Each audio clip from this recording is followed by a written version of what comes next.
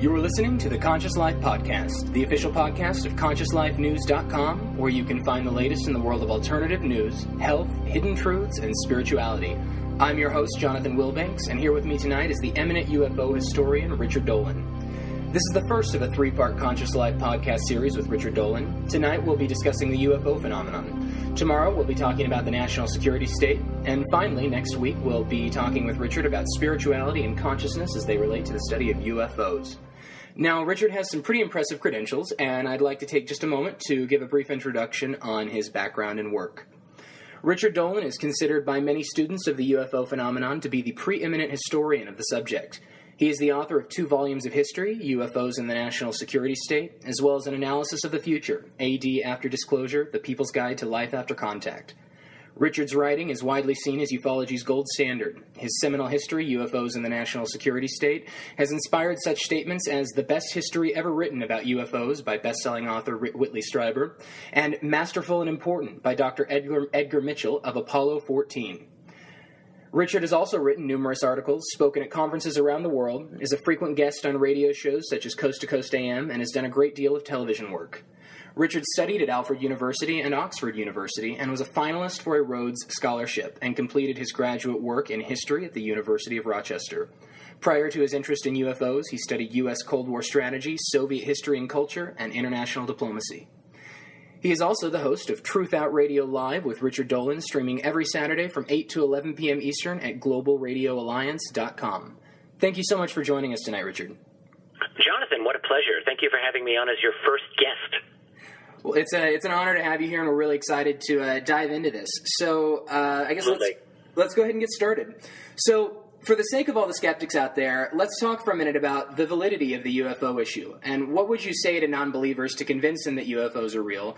And why is this a matter that we should take seriously for informed conversation and debate? Well, yeah, that's a great place to start. When I was a younger guy growing up doing a formal study of history as an undergraduate, then in graduate school, I can tell you, as if you needed to know, UFOs don't come up as a topic of study. They're not taken seriously, not in the academic world, not in really any part of the mainstream world where people want to be taken seriously. It's this topic that one must never discuss. It's almost the third rail of politics and science and academia. I got interested in it, though, in the midst of doing research of a doctoral dissertation. I was working on the study of Harry Truman in the Cold War, circa U.S. military national security policy circa 1950. Nothing to do with UFOs, but I will never forget this. I was in a bookstore, and I saw a UFO book. It was by the author Timothy Good, who many students will recognize who Timothy Good is. He had a book called Above Top Secret, and it was the subtitle that really got my attention, The Worldwide UFO Cover-Up. I'll never forget that. And I took the book off the display case where it was and just flipped through it.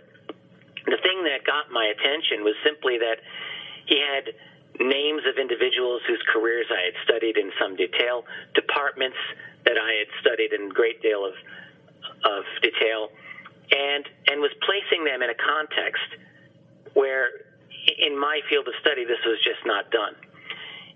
There were documents that were in that book that purported to be legit. It turns out they were legitimate. And, well, it turns out that Tim Good had done a very nice job in putting together an argument that the UFO topic was of interest to world leaders in military and the intelligence community and politics for many, many years. And I thought, well, that's crazy.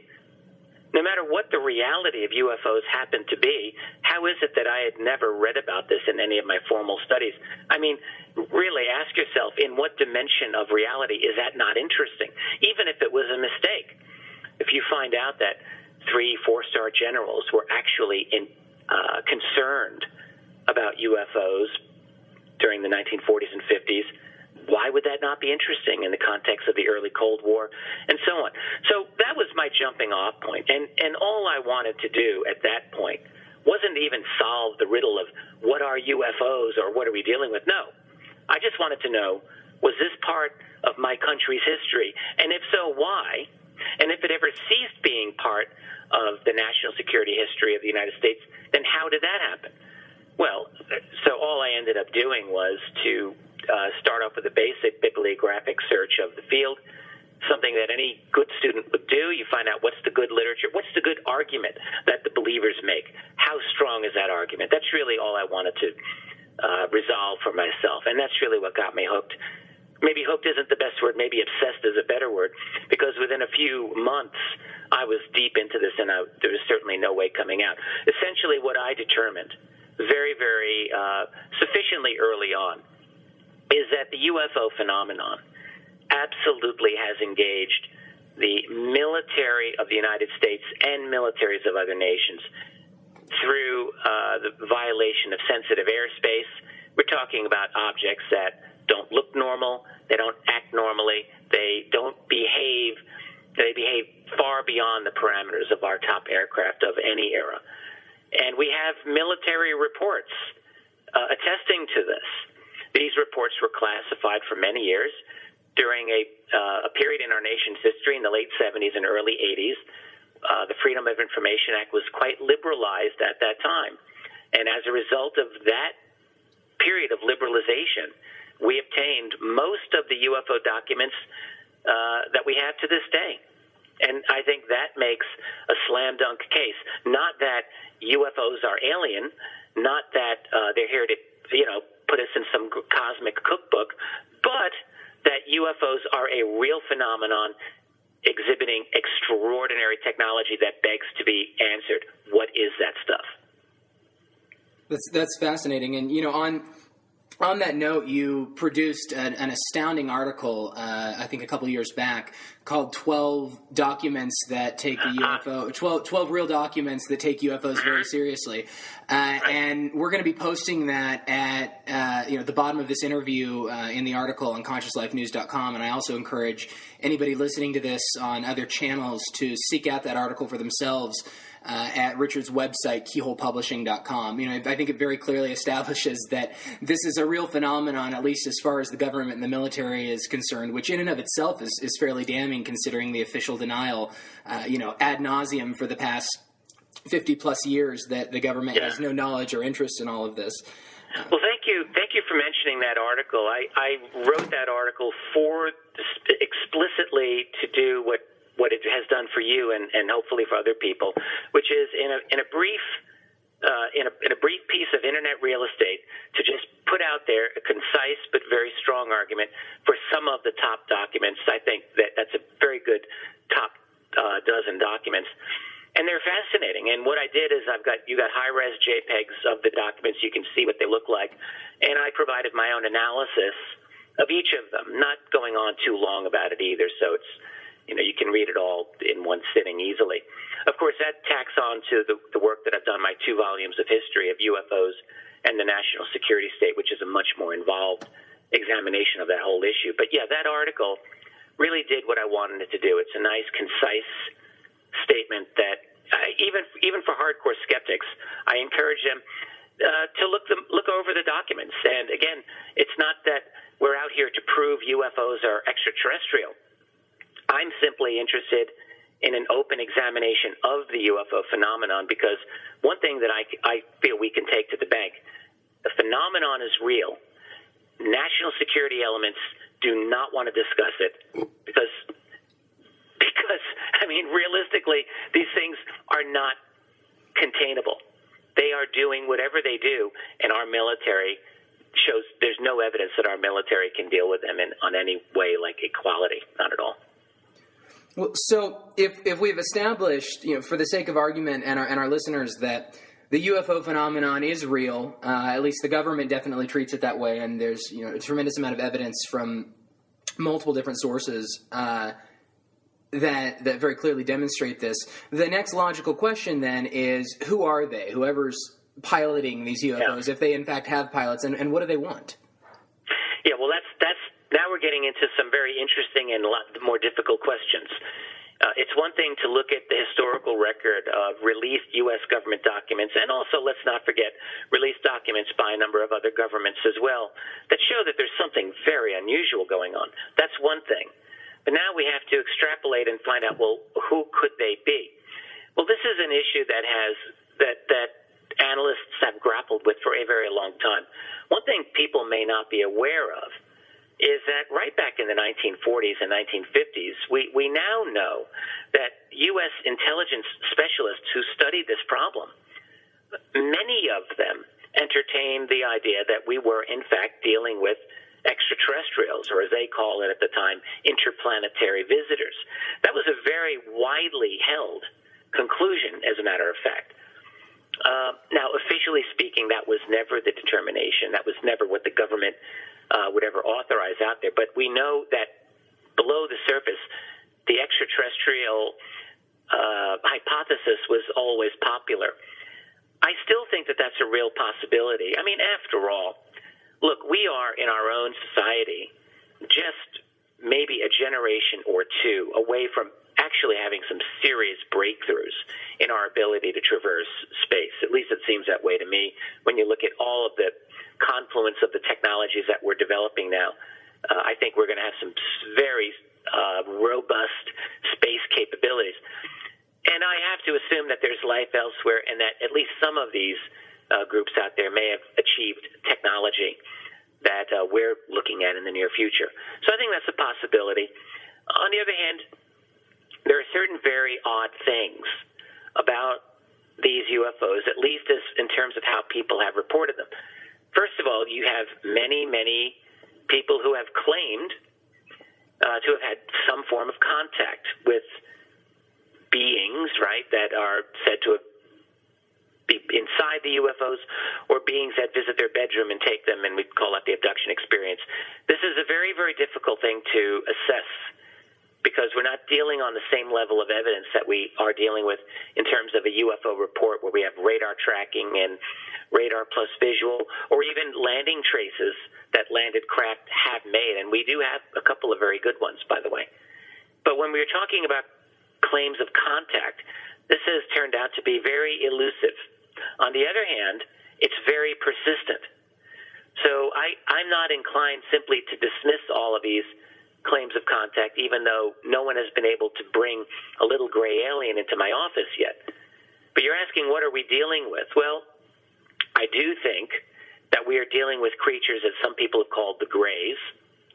And I think probably everyone listening, even if they don't care about UFOs, they know what a gray looks like because it is, swamped our popular culture. Short little guys, big heads, big black eyes, small mouths, slits for mouths, no ears, and they're skinny and they're very tiny, but they got big brains and they can do whatever they want to do with us. Apparently, that's according to the many, many abduction accounts that we've gotten and so forth. I do happen to think that that is part of what we're dealing with. Now, where are they from? What are they? Are they from another planet?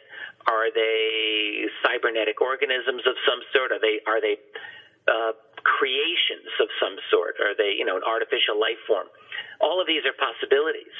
Maybe all of them are true. I don't know, and I'm very happy to speculate, but I really feel that I have to make it clear whenever I do this to let people realize I don't know this answer, despite the fact that I've thrown my life into it now for nearly 20 years. I can't say that I have knowledge, but I will say I have interviewed in some detail, in great detail, quite a few people who have had encounters, quite a few. And I can tell you these people are truthful. In fact, many times I've had to physically force them to calm down when they're talking to me. Heart rate goes up, rapid breathing. People get very upset when they start recollecting these experiences, I can tell you. And it's troubling for me to talk to a man who's describing an event that took place 30 years ago, and he still gets a rapid heart rate when he talks about it. Or a lady who had an experience 40 years ago, and very intelligent people here. In any case, I think we're dealing with more than grays. I think we're dealing with entities that have a variety of appearances. Does that mean that they are able to give a screen memory that makes them look like something that they're not? I don't know. But we're dealing with entities that they haven't overtly invaded. They haven't landed on the White House lawn. So whatever they're doing, they want to do it quietly. They want to do it to some extent by stealth, as I like to put it. That could be a good thing, or that could be not a very good thing. My attitude is I still have an open mind as to whatever the agenda of these others happen to be. And if I were a counterintelligence officer charged with defending my nation's security, I would certainly have to keep open the possibility that some of these beings may not be very helpful for humanity. But beyond that, it's tough to know, Jonathan.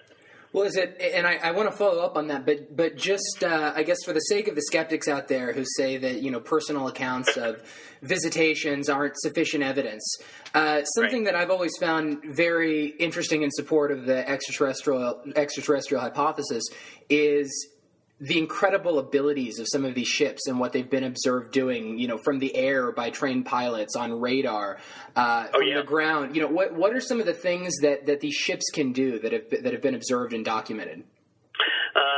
Speeds of 9,000 miles per hour. How about that one? No radius turns. So in other words, like a right angle turn. Indefinite loitering. Now why is that? Can you explain why is the right angle turn significant? Is it because of the inertia? I mean, do we have any sort of inertial damper that could, allow for that type of maneuverability right now? We're dealing with a couple of things going on here. First of all, the non-radius turns have been observed going right to the 1940s.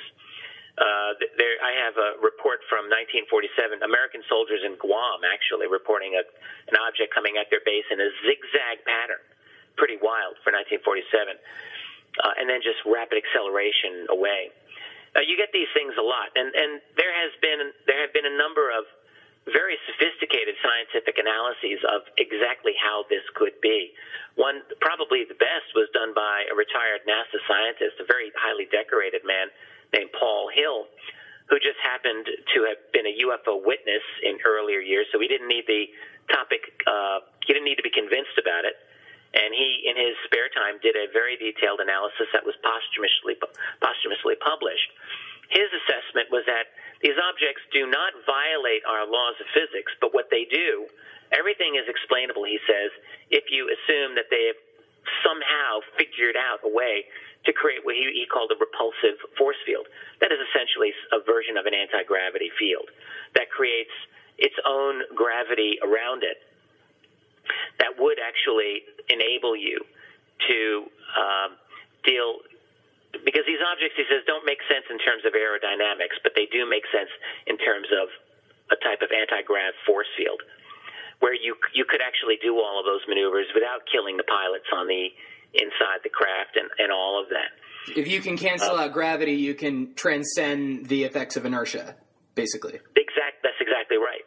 That's exactly right. And even contemporary physicists don't really have a problem with that. The problem that they have is how to generate the field, and that is the difficulty. That leads into a study of something known as electrogravitics, which has been an active area of study, or at least a quietly active area of study for many, many years. There is something to electrogravitics. There's really no question about it. The real issue is how powerful is the effect. So in other words, it is possible to achieve some level of gravity canceling effect through it would be like an ionization of the leading edge of an aircraft, and the disc shape like a flying saucer shape works best, it turns out, which is a very interesting thing. So there are these ways of getting around it. Officially speaking, our scientific community has not made that breakthrough. There have been rumor after rumor within the classified world that this has been worked on since the 1950s.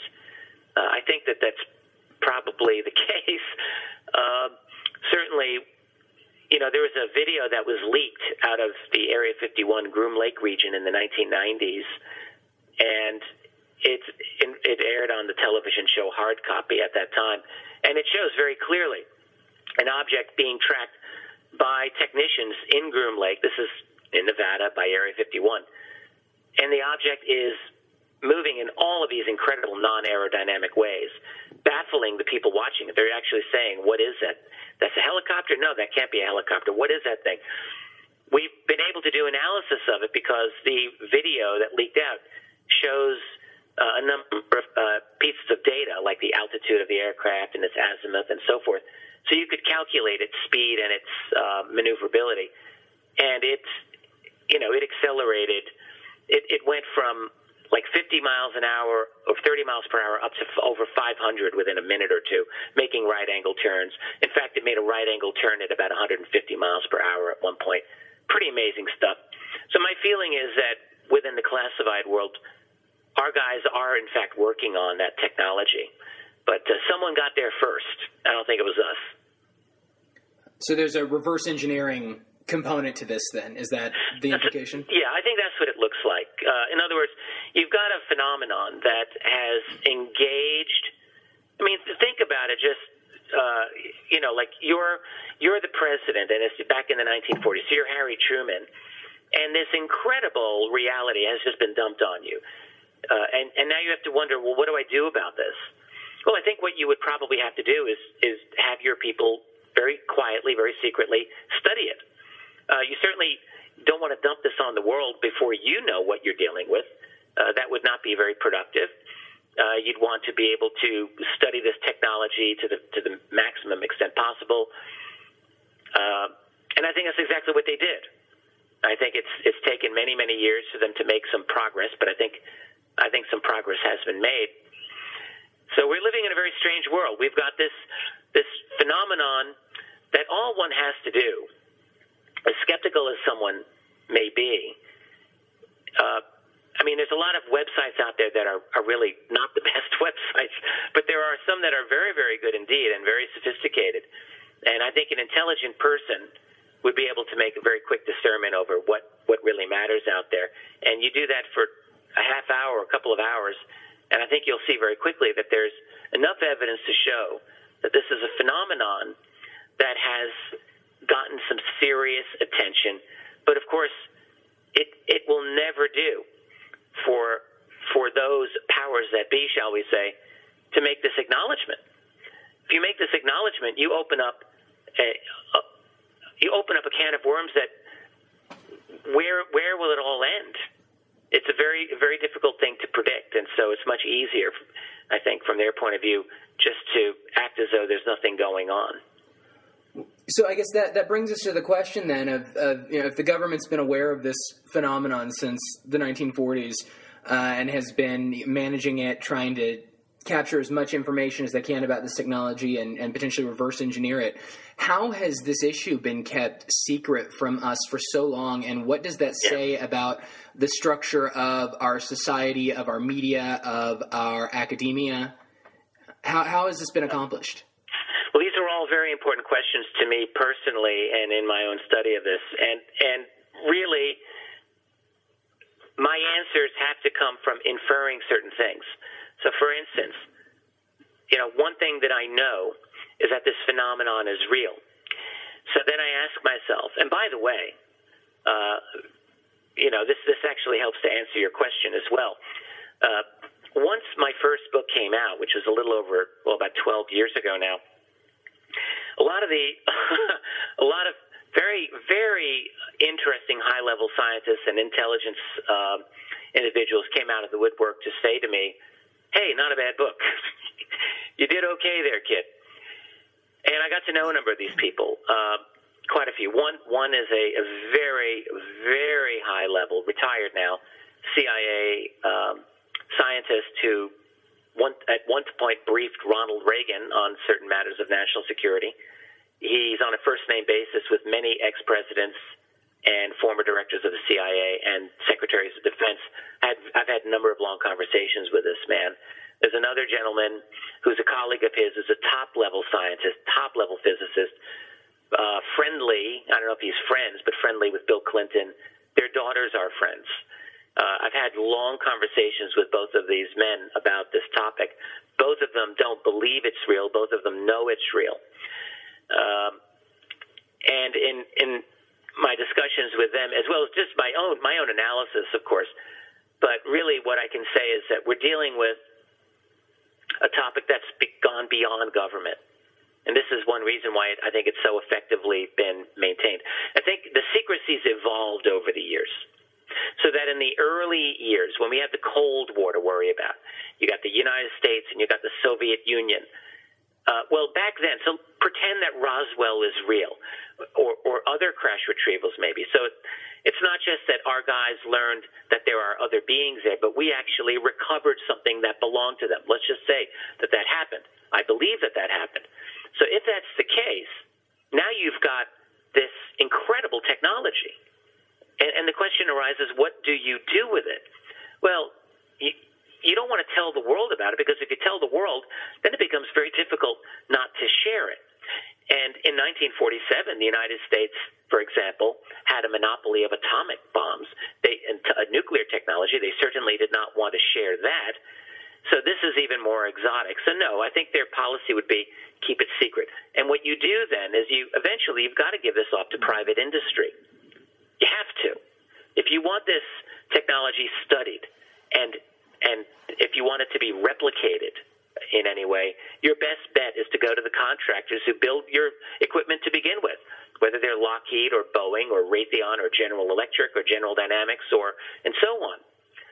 Eventually, in a very compartmented fashion, deeply compartmented, in other words, very much need to know only, you start introducing these various segments of the technology, so that in compartmented areas these things are studied, and eventually breakthroughs will be made, I think. But what happens is that the secret goes farther and farther away. It becomes proprietary. I think this is, in fact, the way it's worked out. You look at American foreign policy, you ask yourself, who does America really work for? Does it work for you, or does it work for private, powerful financial entities? I think we all recognize it's the latter. And I think the same is applied for the UFO technology aspect of it, that you've got private entities that have now become dominant players, and that they've gotten their hooks into this system, so that the secret is not so much classified as it is proprietary at this point. That's one way that this secret is actually quite effectively kept. If you were to ask Barack Obama for the UFO secrets, I'm very doubtful that he would really have much to say to you. It's quite possible that he's been briefed, but it's also very, very likely that he has little to no operational authority over the program. And as a matter of fact, one of my CIA guys, and one day I'll be able to give these names up, but that's explicitly what he said to me. I asked him, I said, how much do presidents know? Everyone wants to know the answer to that one, right? And he said, well, some have known more than others. He stated unequivocally that Jimmy Carter, Ronald Reagan, and George Bush Sr. all knew. They all knew. And he had a few things to say to me about that. He stated his belief, not his knowledge, but his belief that Bill Clinton and George W. Bush did not know very much. And I spoke with him during the second Bush administration, so that was before Obama. But his feeling is that that presidents are further and further removed from control. So back to your question, how is this secret kept? Well, I wish I knew every single nuance of how it's kept.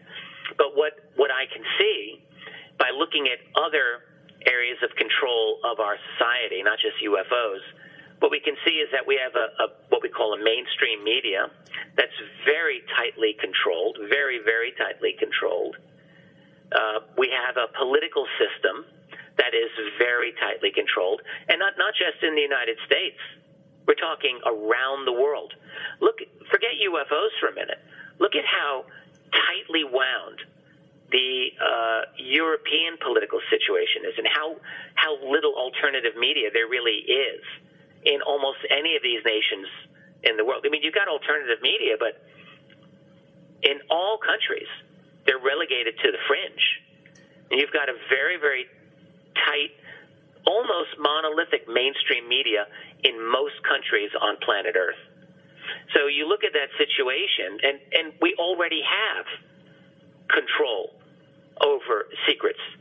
So when someone wants to ask, how is the UFO secret kept, maybe we need to ask, how are all kinds of secrets kept?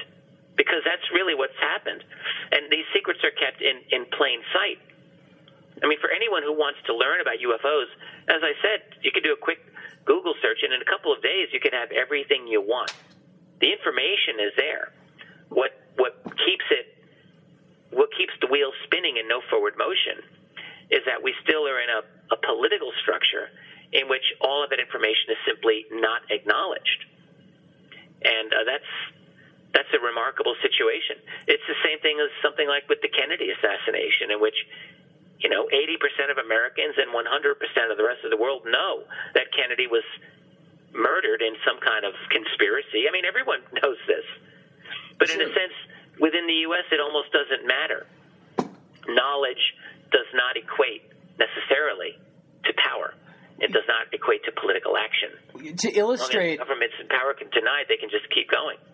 Well, to illustrate what you're talking, what you mentioned, particularly in regards to media control, one of the incidents that I think really illustrates this beautifully, and something that really stood out to me even as a young child, was the Phoenix Lights incident in 1997. And for people who aren't familiar with this, there was basically an object that appeared to be over a mile wide that basically decloaked over Phoenix, Arizona, and was seen, or the outline of this thing was seen by hundreds and hundreds, if not thousands of people, including the governor of the state. It was all over the news the next morning. It was on, all the mainstream morning shows. It was on CNN. And I remember seeing this and thinking, wow. And then, all of a sudden the governor of Arizona comes out and does a press conference, and they bring in this big goofy guy in a, gray alien costume, and they play it off as a joke, and they say, oh, don't worry, it was just the military dropping some flares. And of course, anybody, you can find this video on YouTube. Anybody who looks at this, it's very, very evident that these were not flares. I mean, they were stationary in a very extended period in a very clearly defined shape. And after the fact, the governor of Arizona comes out and says, he was pressured to do that press conference, and he believes that there was a cover-up going on. But, within this extraordinary sighting, within 24 hours of the whole world media covering it, all of a sudden the story just disappeared. And I was 8 or 9 years old at the time. And I remember thinking, where's the follow-up on this? This is such a cool story. Why is nobody reporting? And for our media to turn their backs on something that blatant, I think really illustrates how not necessarily controlled, although that might be the case at certain levels, but I guess in denial and afraid to break out of the status quo that so much of the media has. Right. Very, very well put. I mean, back in 1977, the journalist Carl Bernstein, who was one of the Watergate investigators, one of the Watergate journalists, wrote an article for Rolling Stone magazine. It's a very important article, and it's an easy web search, in which he came out with the scoop, essentially, that during the early 1940s and 50s and 60s and 70s, that there were over 400 U.S. journalists who had been covertly working for the CIA. And we're talking major journalists here, top-level people. And in fact, the number almost certainly was much higher than that. Bernstein was being very conservative. It's probably in the thousands. So that, in other words, these journalists, who ostensibly were independent, were on the CIA payroll, deeply influencing U.S. Media and U.S. policy. The CIA, in the aftermath of that, said, well, we don't do that anymore. But of course they do. And their answer was very lawyerly, by the way. It was like, we no longer have such paid relationships with American journalists. Well, no, they don't need to have paid relationships anymore. Journalists jump over each other in a big game of leapfrog to get to the CIA, to be part of that. Because it's a career maker to have an in with the CIA or the Pentagon and so forth. So our media today is so incredibly compliant with national security, and you can see how stories across the board are reported almost synchronistically. Like, you can see, how did Fox know that NBC was going to report that, or CBS? They all report the same thing. Well, yeah, there's obviously levels of collusion. Regarding the Phoenix Lights, you pointed this out. It's very important to emphasize that Fife Symington, the governor of Arizona at that time, yes, he did see. And he saw there were actually two phases of the Phoenix Lights. A lot of people don't remember. The first phase was not video recorded, but in fact might even be a better case. You had large numbers of witnesses seeing visually an enormous object. This was when it was still daylight, and this was reported all the way going south down the state of Arizona. Excellent reports. And that's what Symington actually saw, and it really disturbed him. So then, in the aftermath of these sightings, as you say, there was a tremendous amount of media coverage. And because of that, there was deep, deep fear. And Symington referred to this. He said, we were really afraid of panic. And that's not the first time this type of thing happened. I'm living in upstate New York, not very far from the Hudson Valley, where a decade earlier, in the 1980s, early 1980s, it was very similar there. For several years, there were waves of sightings of enormous triangular and boomerang-shaped craft. And it peaked in 1984 when, just like in Phoenix in 97, there was tremendous worry over panic because these objects were being seen over a major highway. And once again, you had a press conference in which the whole thing was just attributed, in this case, to flyers in tight formation with these tiny microlight aircraft. Absolutely impossible, but they got away with it. And in the case of the Phoenix Lights, Symington comes out with this guy in the alien suit. Ha-ha, really funny. But it worked for the mainstream media. They wanted a story to just push this all away. It's a false truism. When you hear people say, "Oh, the media would love a story like UFOs," sure they would. No, they would not love this story, and we know this because every time they've been given the chance to deal with this in a truly serious manner, they've turned around and run away. They don't want this story. It's too much of a headache. And it goes against too many national security interests. As I mentioned, the Bernstein piece where you talked about the CIA, the U.S. national security community is so deeply embedded in the mainstream media of this country. One day there'll have to be a really good book written on this. There's been some very good studies, but someone really needs to put it all together. It's a grave problem for the freedom of our press, where you've got so many military and intelligence operatives working within it. Well, this is all fascinating. And by the way, the same thing applies to the academic world. Same thing applies. There's been a couple of very good academic studies on that phenomenon. That is, in other words, CIA. Primarily, I've seen these studies relating to the CIA, but I'm sure it's true with the military. Penetration of major academic institutions, so that, like, the CIA guys at Yale and Harvard would act as like watchdogs or guard dogs against the sheep in the rest of the academic community. So if some professor at some little community college gets out of hand and writes about UFOs, then the big dogs will just smack them right back down. And that's how it works. Well, you've talked about so this is all fascinating ground, and you've discussed the media's reticence to really cover the story, and also the fear of a public panic, which really segues well into your latest book, AD After Disclosure, that I would love to discuss for a moment. Sure. Which you've really done an amazing job on this book. First of all, it's an incredibly entertaining read, just on those merits alone. But it's really a fascinating war game scenario, basically, of how disclosure might occur, how it might unravel, how the media would respond, how governments would react, and all of this. And would you be able to talk a little bit about that? Oh, absolutely. I was very lucky in doing that book because I had a fabulous co-author, Bryce Zabel, who was the creator and producer of a super cool television show of the late 90s called Dark Skies. I'm sure there are people listening to this who remember Dark Skies. And by the way, that's a show that has aged very, very well. It's still fresh. I recently watched it, and it was, really fun. And unlike the X-Files, which was its contemporary, it really placed, almost every episode of the show took place in very real historical context. The main characters were interacting with JFK and RFK or the Beatles in one episode, and it gave it this really cool real-world dynamic. Sorry, just interjecting there. Oh, absolutely. And the other thing that Bryce really focused on was the inside of the cover-up in a way that you didn't get too much of that in the X-Files.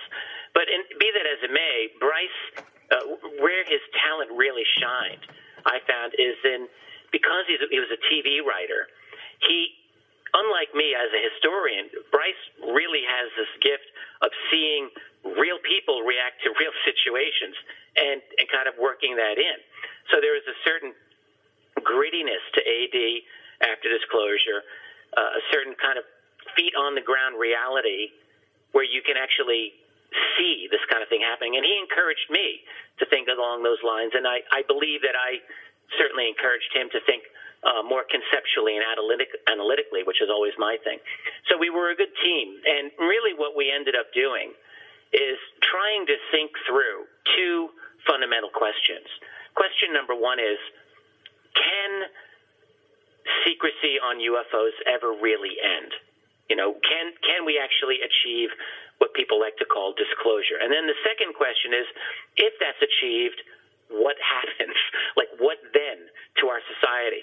Because what I found in all of my years, I've done so many public lectures on UFO reality that, as someone who believes in truth, and I do very strongly believe in that, it's very easy for people to say, well, we need to have disclosure on this. We need to have the truth out. I believe that. But what I found a great lacking of was anyone who really tried to puzzle out, well, what would it do? Would it bring utopia where all of our problems are solved? Would it create new problems? I mean, what? So that's what we tried to do. So to deal with the first question, how could disclosure actually happen? Many people think, well, it's a ridiculous pipe dream. After all, if you believe in UFOs to begin with, well, we've had secrecy going now for one full human lifetime, about almost 70 years, and it hasn't cracked yet. So why do you guys think it's going to crack now? And the answer to that, the short answer, is that because time doesn't stand still. We are living through very dramatically fast-paced times here. This isn't, we're in 2012. This isn't 1990. Man, this isn't certainly 1970 or 1950. We are so far ahead in our ability as a world to have a conversation with ourselves. Now, we consider the technology that's allowing you and me to have this conversation right now. We're talking on our computers, and you're recording it.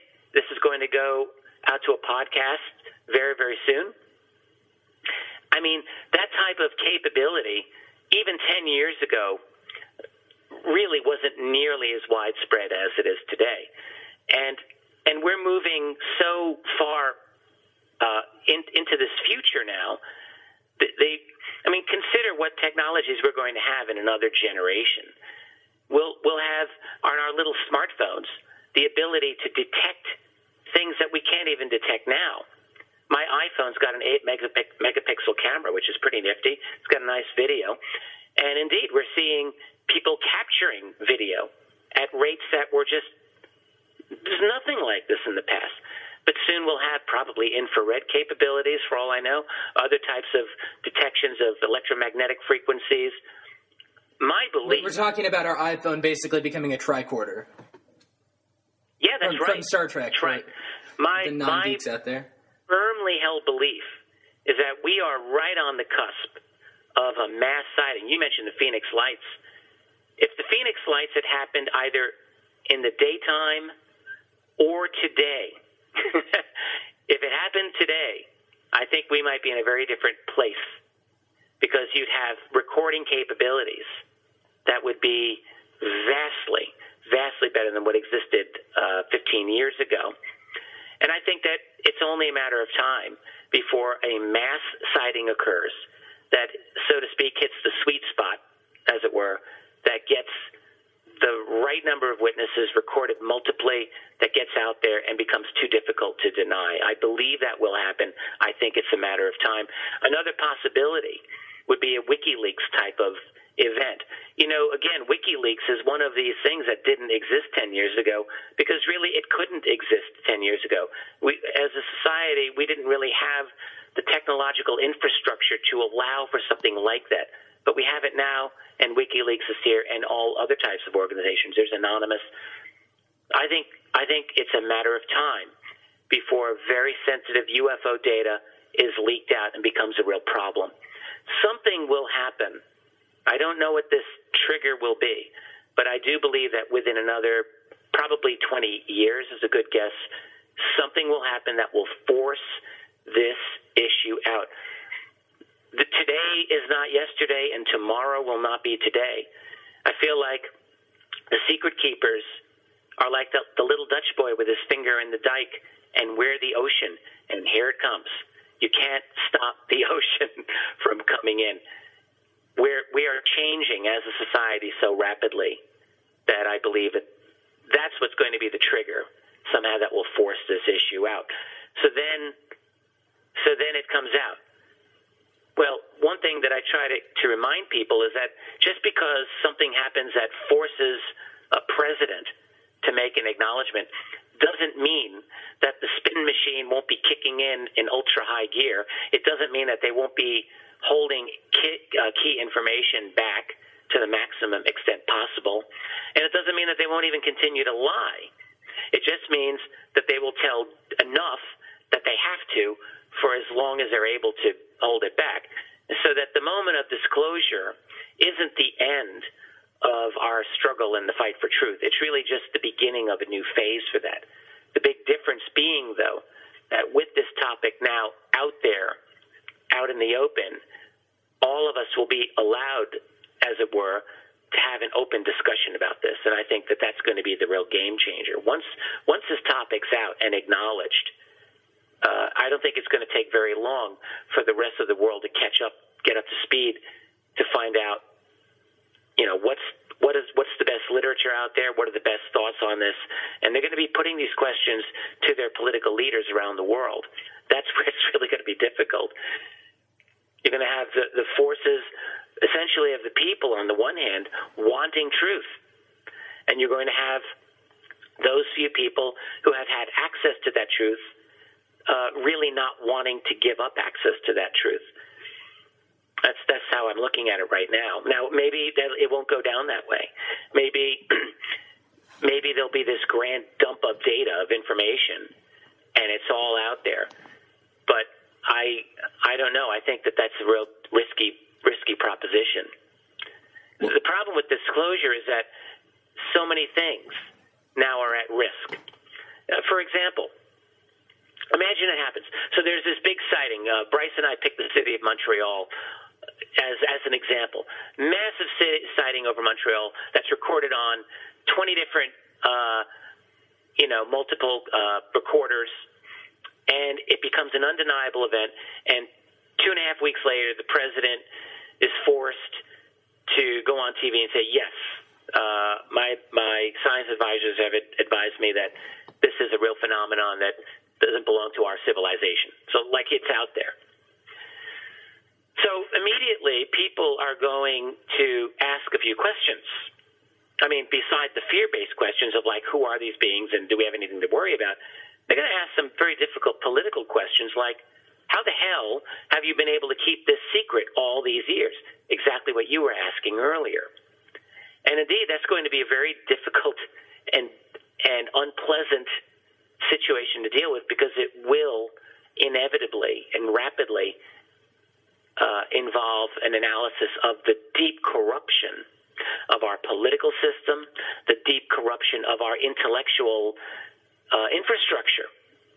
Academic, scientific world, the media, all of that will be understood to have been compromised.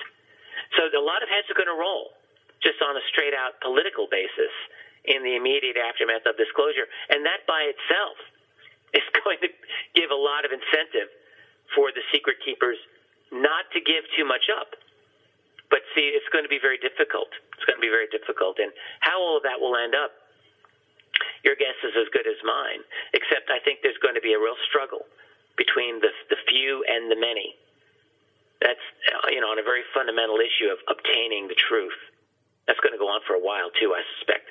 Because one of the unsatisfying things very well might be that the moment of disclosure will come because we as a society may have developed the capability of proving that they, whatever they are, that they're here.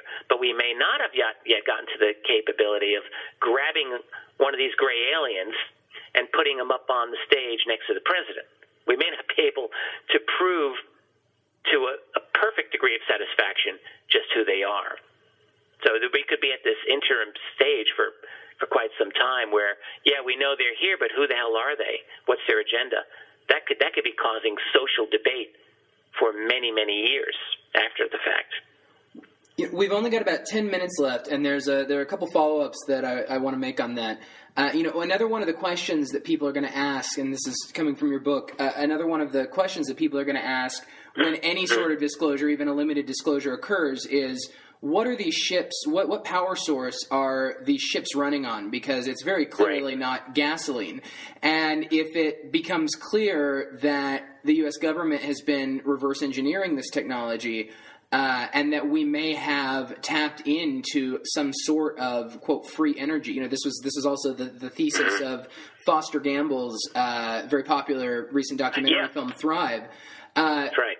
So do you think that free energy disclosure and eventual release goes hand in hand with the extraterrestrial disclosure? And what are the implications of this for society? Yeah.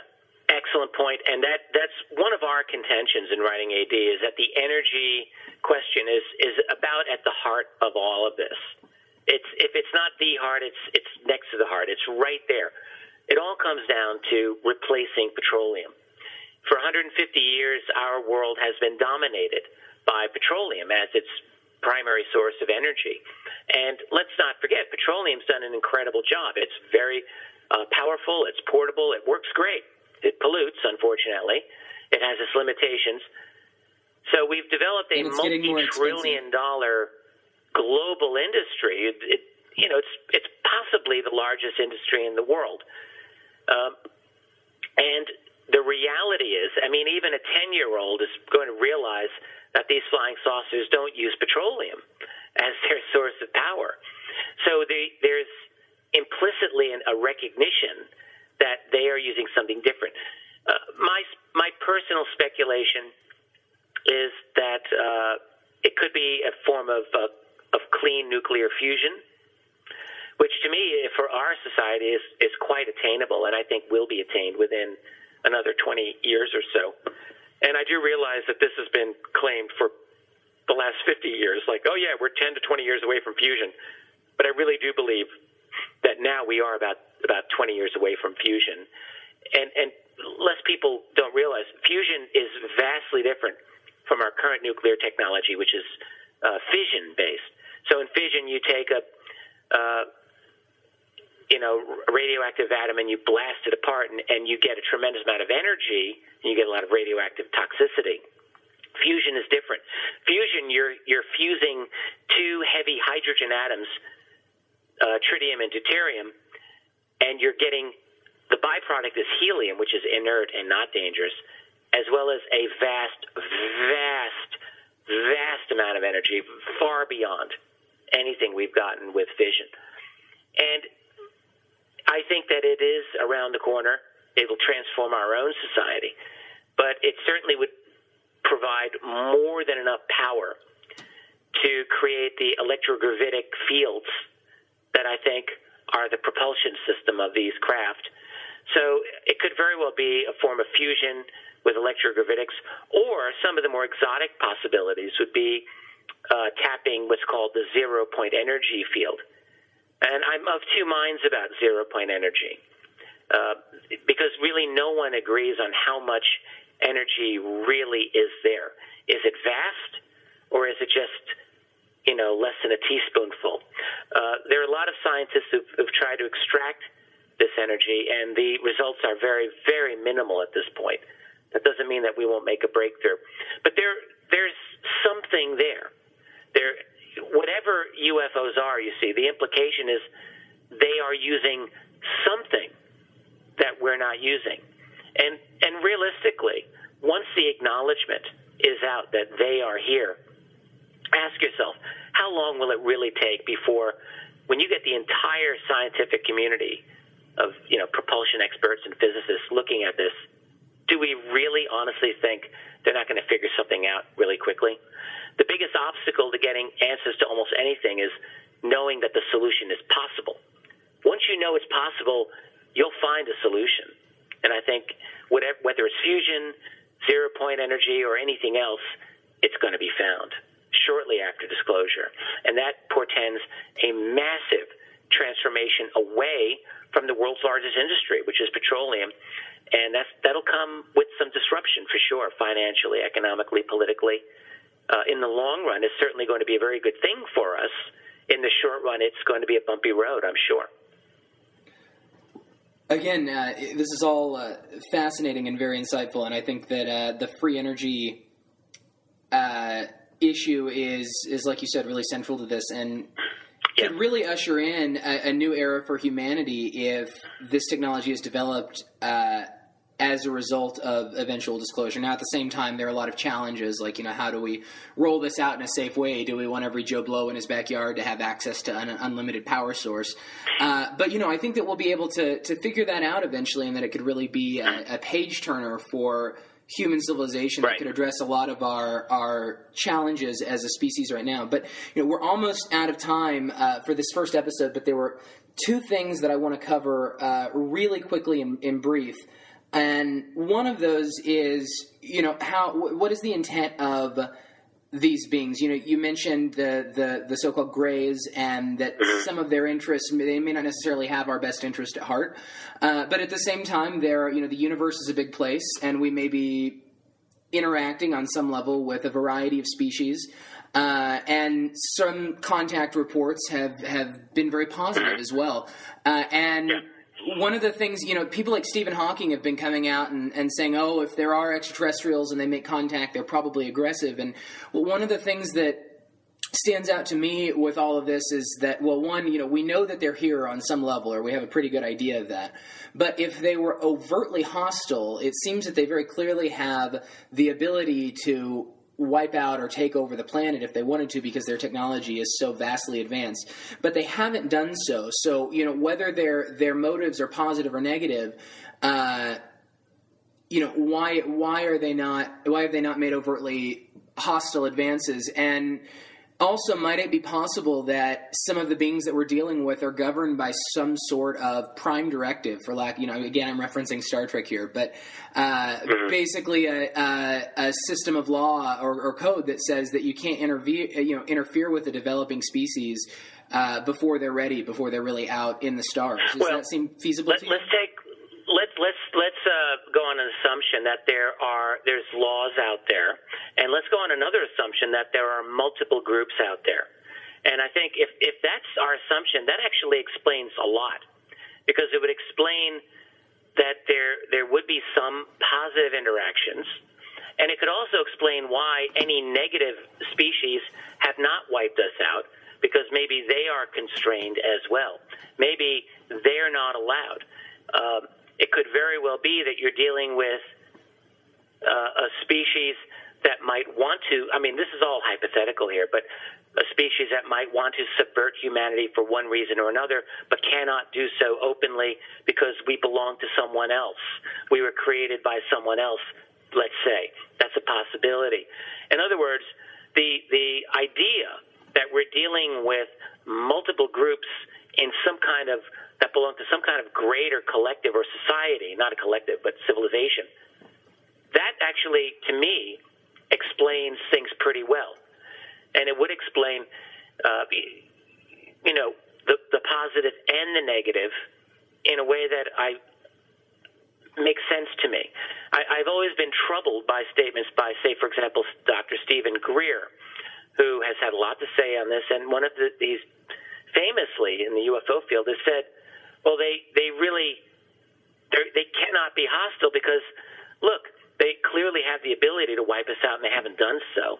So they're obviously using restraint. But I don't really find that logic totally persuasive. When you start looking at the details of abduction experiences, you get the good, the bad, and the ugly, and it's all there. So my sense is that we're dealing with multiple types of agendas. That's my sense at this time. Interesting. Okay, well, my buzzer just went off, so we're about out of time. I really wanted to broach the issue of crop circles with you, but we might have to do that on another occasion. Just to wrap things up briefly, if our listeners want to dive deeper into the UFO subject, your books are truly a fantastic place to start. I cannot recommend them highly enough. And the three that we would recommend are UFOs and the National Security State, Volumes 1 and 2, and AD